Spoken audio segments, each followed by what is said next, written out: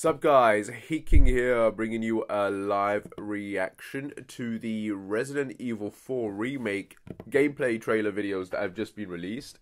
So yeah, I'm going to be going through these, I'm going to watch these, I'm going to give my thoughts on these. Before I start, of course, remember to like and subscribe please.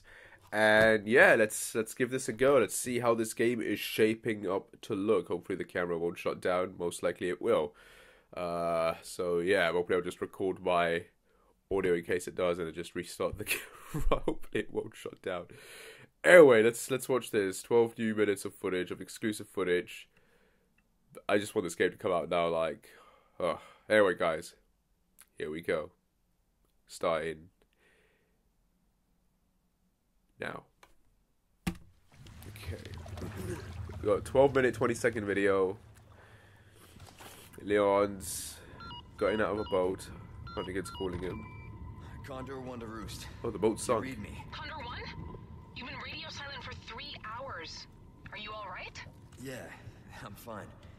Won't let it happen So again. this is definitely after the Still looking for whatever. yeah, this is definitely after the Del Lago boss fight, so this is after the lake. Okay. This is when Leon gets knocked out, when he first gets the infection, like when he starts feeling it.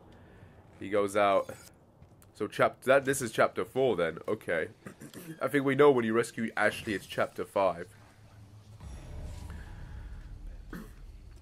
Just look at the way they've done the lighting in this. And the visuals. Like it looks darker and a lot more creepier.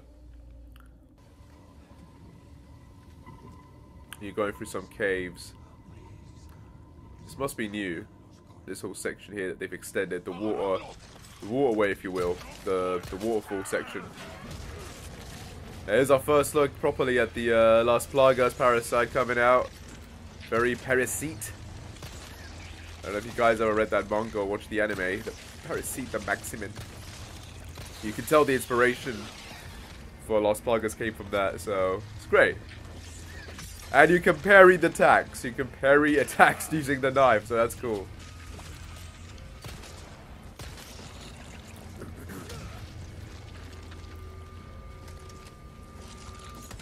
And at this point, you can even tell from the gameplay, like, what he's carrying. I forgot to mention that the weapon layout is very Last of Us, so they've obviously taken inspiration from that. But he's got the sniper, he's got the shotgun and the handgun, so obviously... Interesting. So we got some ritual sections in this game then. There was one in the original game where you find like that slab of wood where it looks like someone's done something in it, and then you play Ada's campaign and it was her blood in it dripping. So we get to use the boat, obviously confirmed. This section here. It's probably the cave where you get the key after the waterfall stuff. You come down here and you have to get the key. Or maybe he's already gotten the key and he's going back, because you get like a choice in it. When you get the key, the wall opens up and you can just go straight ahead and get the boat, right? Or you can go back the way you came, take the long way.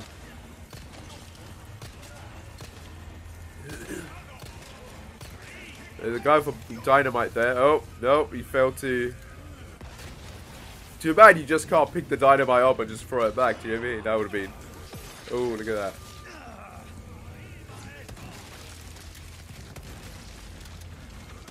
Yeah, this guy's not playing very well, I think.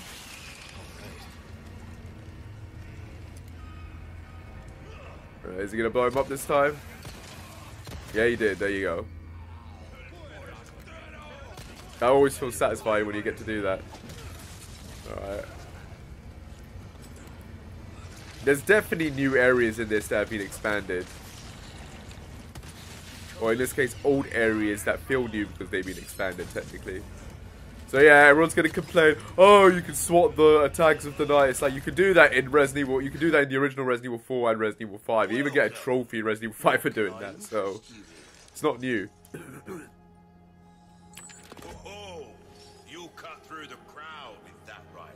Okay, what do we have here? Recipes, tune-ups. You can tune up the knife, obviously we knew that. That gun, shotgun. The TMP. The machine pistol, that's what it stands for, isn't it? Does its appearance change at all? I didn't notice if I don't notice if the look of the weapons changes or not when you upgrade it. I always like that visual cue. So now we're now in the castle. So this is most likely chapter 6. Maybe. I'm assuming everything with Ashley when you rescue her in the church to all the way as you get to the castle is chapter 5. So this must be chapter 6. So this is new. Courtyard's got to be through that gate. That's a cool setup there. Like it is the new enemies. I think our hosts are gonna roll out the red carpet. Again, this game just looks gorgeous, by the way. I like these little details they've added here as well. Like, it's like they're setting it up, they're building up. And you can see that Leon's got the riot gun. He's got the riot shotgun there on his back. He doesn't have the normal one.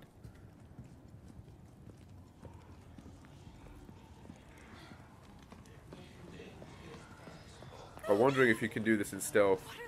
Shh. Keep your voice down. So this is great. This is a great addition. I like the fact Ashley is stealth, like she's crouching when you crouch, so this area is new. This area is new. This is new. Again, another ritual room, so this is cool. Spread out.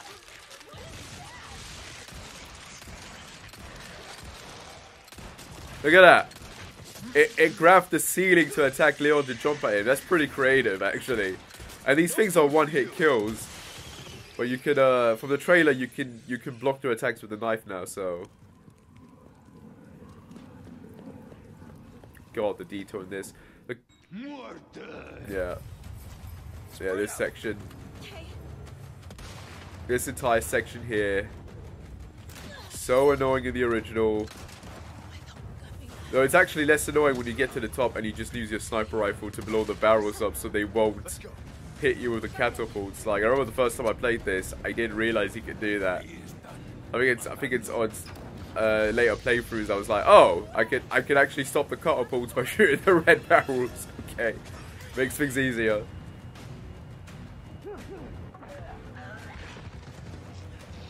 He's got the rapid fire sniper rifle, the semi-auto.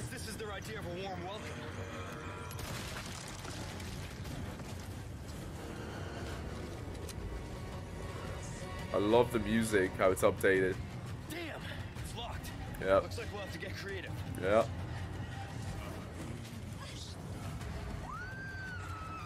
See, there you go. That's one down. I'm coming for you. Yeah, get them while they're down. Oh, you missed. There you go. So this is the part where you have to get the cannon, what is it? The cannon up. You hurt? No, I'm okay. I don't see a crank there. I'm assuming it's down below because in the original, someone has to be down there to put the crank up. Unless they move the position up here now, so.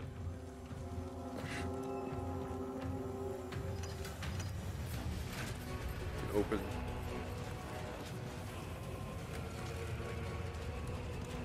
Okay, it's alright. No problem.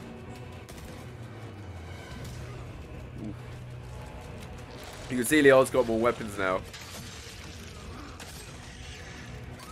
And you've got a blue medallion there as well in the background that I see. So obviously the blue medallions are now a constant thing, I'm assuming now. So it's not just like in the village, like they're there. I like the option of having doing these little side quests, so that's good. Oh, you can operate the cannon now. See, that's new. That's new. That's different. And you can blow the other cannons up, the catapults up. Obviously, you have to use it to blow the door open, but that's cool. I bet there's a trophy for that, like kill this many enemies, or kill, or use the. Welcome to my castle, Mr. Kennedy. Okay, he definitely looks creepier here. Hell for you. I like that. Ooh, I like you. Oh, please, call me Ramon. He looks like a mix of Napoleon and Dracula now. I'd like you to hand the girl there over to me now. Yeah, fat chance, Ramon. The girl's just fine. With me. How unfortunate. Do make sure our guest feels at home. Leon? So I'm assuming, Now that he has Jose's okay, idea. so this is different, but I'm assuming Ramon is going to be watching from up there, and we get an extension maybe? Can you shoot him? If he's still up there, can you shoot him? I don't know. That looks brutal. I think I prefer the original intro from the original game. It was a bit longer, you learn a bit more, you know, he's like, I'm Ramon Salazar, I'm the 8th castellan of this wonderful castle, etc, and like, you know, you can give us the girl because, quite frankly, Mr. Kennedy, you don't mean squat, or... You know, I definitely prefer the interaction from the original, but I'm hoping we get something like that more here, so fingers crossed. Let's go. No problem. No problem. Okay, I'm gonna pause it here, I think, because the camera's gonna shut off. Go. Arigato. You speaking Japanese now? What's going on here?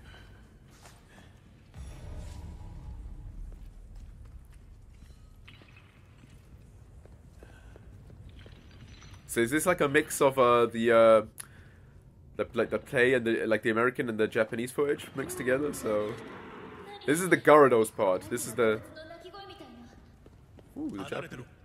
I like the Japanese voices. This is the Gyarados. See, I did say they would extend this into a proper boss fight. Yep. Yep. See, I was right. They did do it. Yep. Oh, it looks creepier here. Look at that. If you guys remember, the Gyarados is blind, so you have to use sound against it. You can't make noise, basically. I like they added stealth that you can stealth kill him. And look, you have to be quiet. You got all these objects in the way to make noise. It's basically RE4's version of the liquor, essentially. Except now you can stealth, like, attack these guys. So that looked brutal. I'm curious to see how gory the kills in this are. Like, does Leon get cut in half when he does that? Or... yeah. And then we're going straight to the Krauser fight. No, this is definitely not the island. We are just getting Okay, back to English. Okay. I've been spoiled on this already, so... I like that we get to play this. It looks a bit junky, I'm not gonna lie, but it still looks cool. Are they gonna reference what I think they're gonna reference? Operation Heavier? Because if you're remaking a game like this, you have to mention that. Oh. Oh.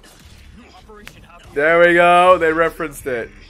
They referenced it. This is what I wanted from the remake. I wanted little connections and references like that.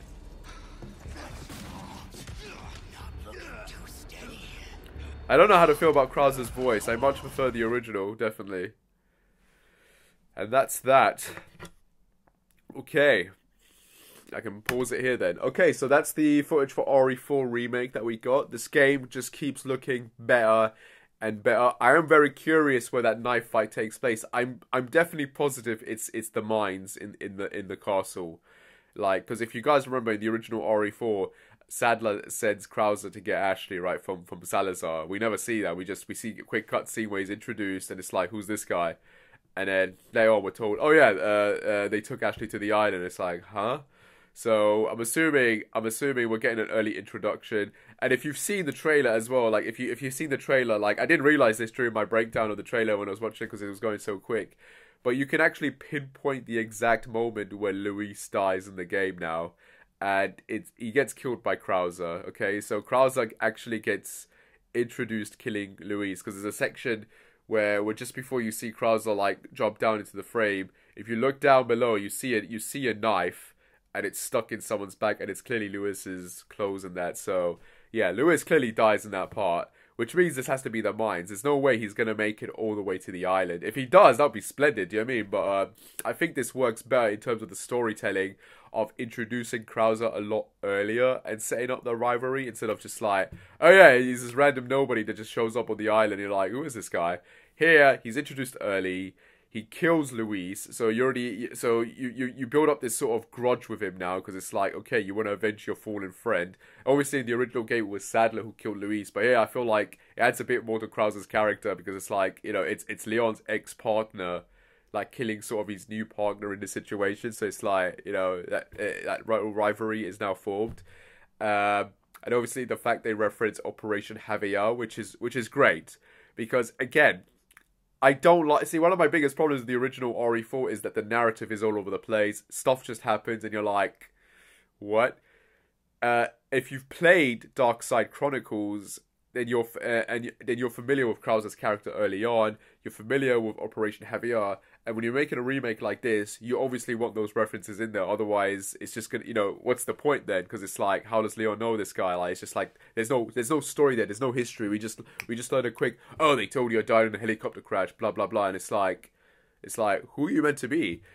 Because like this is a remake now, and we are aware of the past history that Leon and Krauser have. The fact that they've added that line in there like adds so much more to the depth and the character now, because like we know where he is, we know where he's coming from, we know how he got that scar on his arm. So I love that. I love the fact that they're referencing that, and I'm wondering if this is potentially like a hint maybe that they might end up remaking you know, Operation Javier as a third person game, because I feel like, and a lot of people just say, oh, just make it DLC, and it's like, no, that wouldn't work as a DLC. Operation Javier has tons of enemy variety and locations in that. Like, that's not something you just take and then you make a DLC out of it. At best, it's sort of it would sort of be the equivalent to Resident Evil 3 Remake in terms of like it is the short experience. But there is tons of enemy variety and locations and boss fights unique to it in that game. So it's not just a simple like plot, do you know what I mean? It's not a simple like oh yeah, we're just gonna make this DLC, it's gonna be like 1 or 2 hours long. It's like, no, it's a full on game. It's a good 5 to 8 hour game depending on how you do it. So, you know, if it's possible for them to do that, to sort of make this sort of like mini game similar to like Infamous First Light or Uncharted Lost Legacy, where you sort of got this little mini game that comes out, that would be kind of cool to get. It would be cool to see that, like to get that in a first person perspective. Of course, the game would have to be co-op, but it would work. I think it would work really well, and it fleshes out Leon and Krauser's characters. Plus, I'd like to know. I mean, I guess the actual true ending is the good ending, where Manuela survives, but I always preferred the bad ending where she dies, because it's a lot more sad, a lot more tragic, and it's a lot more thematic to the plot of the game, to that specific title. So, but yeah, again, Resident Evil 4, man, like I'm liking all the additions. I'm liking the fact that this is sticking true to the original, which is unexpected, because I honestly thought they would not do this after RE2 and RE3 especially. After RE3 especially, I did think, okay, they're going to try and keep true as much to it as possible after all the criticism, but it's still the RE2 team. They're going to revamp and change a lot of things. If anything's going to remain the same, it's going to be the village, and if anything is going to super change, it's going to be the castle and the island. But apparently, the village and the castle, for the most part, are going to be very similar. They're going to be at least 90%, 95% similar, with some new additions and expansions to the environments. But it's the island that, from what I understand from the interview that they did, that is going to be revamped. Like, it's the same length, but it's going to be revamped. So I'm curious to see how different the island's going to be in the final version. But yeah, overall, this game looks good. It's March the 4th right now, so that means we legit have 20 more days until this game comes out. I can't wait to play it. I've already got it pre-ordered. And yeah, I'm going to be buying that Deluxe content as well, I think, with the soundtrack swap and the costumes. I'm definitely going to be using that. So, but from what I'm hearing from the music so far, it sounds great. So, and from an interview they did say that 70% of the music is original, 30% of it is remixed stuff from the old version. So I'm hoping to hear some familiar tunes. We already got Krauser's theme in there, boss fight theme, which is great. I'm hoping Salazar's boss fight theme is in this, because I really love that one. That's probably my favorite piece of boss theme music, along with Krauser's from the original game. So I'm hoping that one is in there. But yeah, looking good. Apparently we got something going on the 9th. We're getting another look at Resident Evil 4 on the 9th. Capcom's doing sort of like a play stream, if you will, a live stream with various games of theirs, with RE4 included. So obviously we're probably going to get the demo announcement on that day. Most likely the demo comes out on that day after the event. But I'm also curious about Ada's Separate Ways campaign. Like, they haven't mentioned or talked about that yet. It's not even been confirmed. So I'm a bit worried about that, but I think I'll leave that for another video to talk about, because there's something I'm curious about when it comes to that. Anyway, guys, I hope you like that. I hope you like this. As always, remember to like and subscribe again.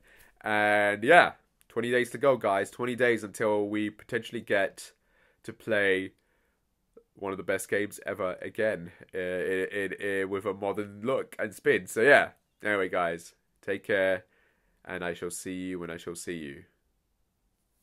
Bye.